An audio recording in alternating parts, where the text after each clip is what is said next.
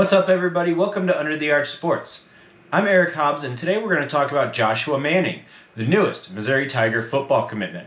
Before we begin, make sure you subscribe to our YouTube channel and find us on social media, Facebook, Instagram, and Twitter. We're closing in on 1,000 subscribers on YouTube, and I'd love it if you guys helped us out. So thanks in advance, guys. Joshua Manning, he is a wide receiver out of Lee Summit High School. He is 6'2", 195 pounds. That's what Rivals has him at.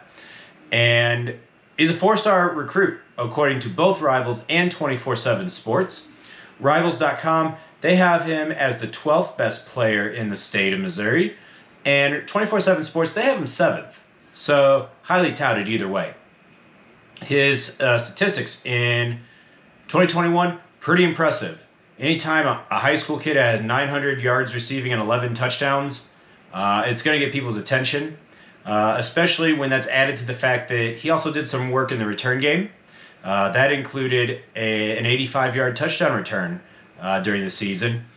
Now, if things go the way Mizzou fans are hoping, Luther Burden's going to have the return job, I think, for a good chunk of Joshua Manning's career, but it's always good to have options, especially if something were to happen to Burden. So that's good for Manning and for Mizzou there. When you look at the schools that offered him, the competition to get Manning, you're talking about Arkansas, Iowa, Kansas State, Michigan State, Nebraska, Notre Dame, Stanford, Washington, Wisconsin, and a number of others. Two things stood out to me looking at the offer list. The first thing I noticed, every school in the bubble kind of surrounding Kansas City offered. They all wanted him. So that stuck out to me. The second thing that stuck out is a lot of very good schools academically offered him. In the graphic, you see Notre Dame, Stanford, even Washington and Wisconsin, but also let's see, Vanderbilt offered, Northwestern offered. Those are good schools that aren't necessarily going to fudge too much in terms of, lowering standards to let guys in. So the bottom line there, Joshua Manning seems to me like he's probably a pretty smart kid. So that's always a great bonus to have when you're recruiting a football player. And, I took a look at his film, and a few things stuck out to me. The first one is that he plays kind of big. He's got pretty good size for a high school kid. We'll see how big he ends up getting. But he plays big, and I mean that in two ways. The first one is he's good at going to high point a ball when he thinks that there might be any sort of jump ball situation, or that he needs to go up strong to get the ball to prevent it from being deflected, or him being knocked around by a corner or what have you. So he can go up and high point the ball effectively. He can take a hit. There was a number of plays where it seemed like the same thing.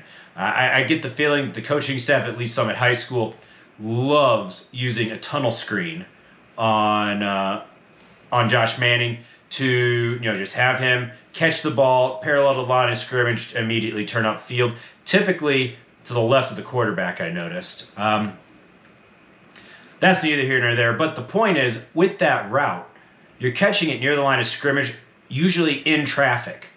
He was able to bounce off of defenders, and the first guy did not bring him down. He was able to shake that off, continue with just running, make a move, and get to the end zone or down the field anyway. So that's a good thing, that the first guy typically is not the one to bring him down, at least once he gets a little bit of a head of steam going. As far as his head of steam, he's got pretty good acceleration. He has good, not quite elite speed. He does track, and he's got an 11.1 100-meter dash under his belt this past season, and he can run the 200 in low 22s.